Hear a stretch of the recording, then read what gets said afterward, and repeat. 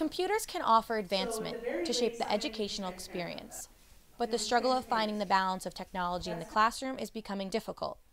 Many students believe having their laptop is beneficial, while some professors prefer they keep them closed. In 2014, it's important to understand that all of the technology that is available and is everywhere is sort of harnessed and used effectively in the classroom. So laptops, whether or not they're effective, really depends on the structure of the class. Laptops are effective when they're used as a tool to engage students, but they have to be used in a very targeted engagement strategy, or else students will use them for other means.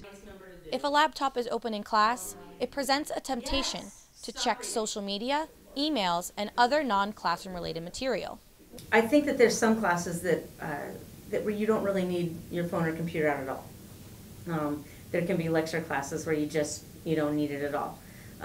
But the thing is, I think that it's very unrealistic to assume as a professor that a student doesn't have their technology within arm's reach. Studies indicate that students on different technologies during class impairs learning. If they are multitasking, then they are no longer paying attention to what is happening. I used to choose to use my laptop, but now I stick to handwriting my notes because I've realized how distracted I used to get using my laptop that I never really actually knew what was going on in the class. But students aren't the only ones looking for a distraction. If you attend faculty meetings, faculty do the same thing. When they're not engaged and they're on their laptops, they're checking their Facebook or checking their Instagram or their email, the same way students are. It's because it's not about a student-faculty thing. It's not about the technology itself. It's the engagement between the individual who's trying to talk about something and the student. That isn't to say that they're not going to stop and check something on their phone, or they're not going to supposed to be on WordPress and jump over to Instagram or something. I know that happens. I mean, when I'm in meetings, I do it sometimes. I'm not going to lie about that. But the thing is, there's got to be a level of courtesy. This change in the learning style presents the argument of handwritten notes versus typing notes. That suggested that handwriting notes is more effective than laptops. Now that study has caused all kinds of faculty to say, well, see, that's why I want to get.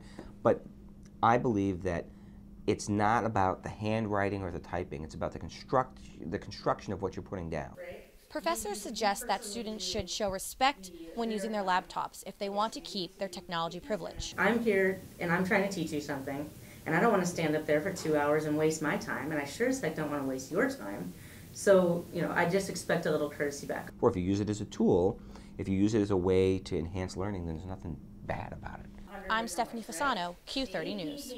We've all seen that before. But